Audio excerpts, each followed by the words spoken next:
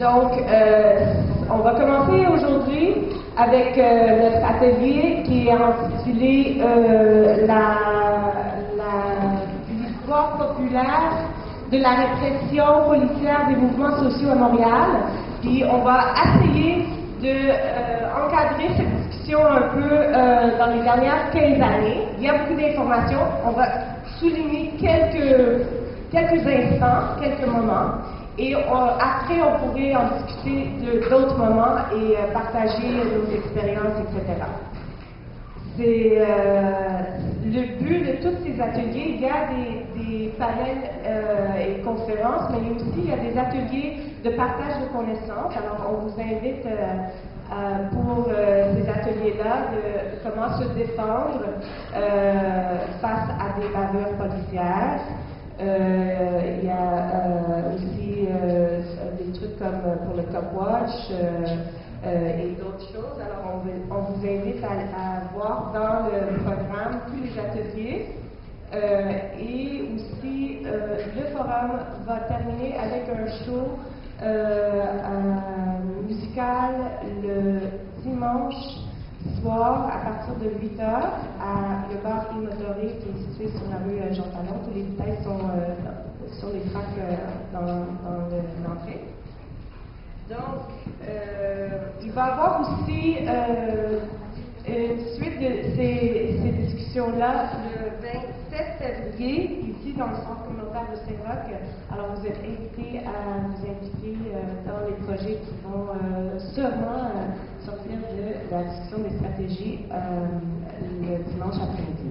Donc, on va commencer avec le panel. On va vous présenter rapidement tout le monde ici. Jadi, Emma, Pat, Mouvements et Alex sont des organisatrices communautaires et militants et militantes de Montréal de longtemps.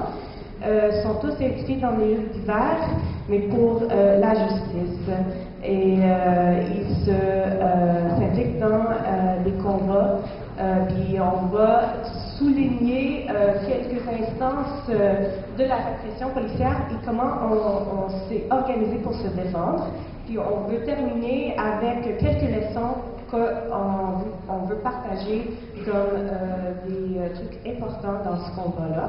Alors donc, voilà, Jali, si tu peux commencer un peu. Yeah, I'll be co-facilitating and presenting and speaking in English this time. So just a few introductory remarks to this panel. One is the topic is pretty immense. There's no way that we can do justice to 15 years of social movements and police repression of those movements. The timeline up on the board here, and there are other materials that we can refer you to, is really rich in terms of people documenting what's happened over the last 15 years or so, and how community organizers and activists have responded. It's important also to talk a bit about our definitions, just so we're on the same page. We're talking about social movements, but we're talking about particular kinds of movements. If we limited our organizing and activism to nicely asking decision makers to do things for us, I don't know if we'll be talking about police repression and social movements. We're talking about people involved in diverse issues and causes, against police brutality, anti-capitalist movements, media folks, animal rights movements, anti-racist movements, that at one point or another have decided to push the envelope a bit, to disturb the peace, to engage in actions, and demonstrations, and organizing that makes people in authority uncomfortable. So those are the kinds of social movements that we've been talking about over the last 15 years and that we're grounding this analysis in. There's a lot of other things that we could talk about that I think is important to talk about in terms of police repression, but we only have so much time. And so what we're going to be sharing with you is a bit anecdotal. Each one of us will be picking out instances over the last 15 years or so that are meaningful to us.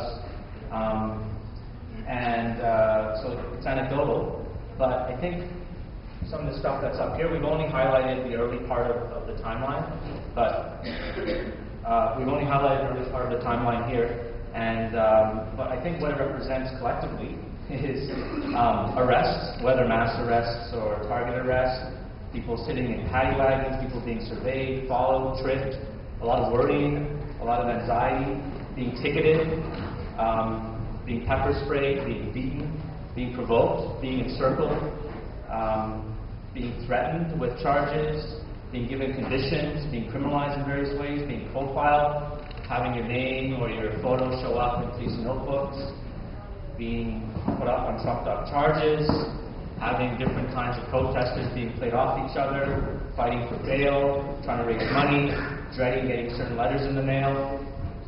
That repression, or the response to that repression, has also meant feelings of euphoria and feelings of solidarity. We're not presenting, I hope, something that's negative, not at all, because the 15 years isn't only about looking at the repression, but looking at the responses, and sometimes some very effective responses. So because it's events, slide, we sort of summarize what we mean by repression in our context. Because we're not talking about, at least in Montreal, the physical elimination of activists, but rather the marginalization of what we do. So we summarized it in 5 points there. Repression meaning intimidation of various forms that people will be talking about, infiltration and surveillance, divide and rule tactics, basically playing off protesters, the good and bad. The good ones are the ones that do what the police say. The bad ones are the ones that aren't willing to do that, and we're played off against each other. Arrests, whether they're mass arrests, and there was a whole period of mass arrests at a point in time in this 15-year history, or targeted arrests, and court proceedings. There's a bit of a false dichotomy, I feel, between community and activists, as if those political activists aren't part of the communities they come from. But I think it's important to just mention that, because while we're focusing on people who are political activists organizing specific political things and get repressed for it, it's important to acknowledge that being poor or being racialized or being from an Indigenous community or being queer or trans is another way linked to what we're talking about here, in which people are targeted. And that's part of the repression as well. What we're doing today is grounding ourselves in particular instances of mass arrests and police arrests, and using that to create discussion, and as you'll see a little bit later, also to provide some really tangible ways in which we can confront that repression, and ways in which we have been confronting that repression. So that's by way of intro, and we'll get into all our various presentations. We're going to start first in English with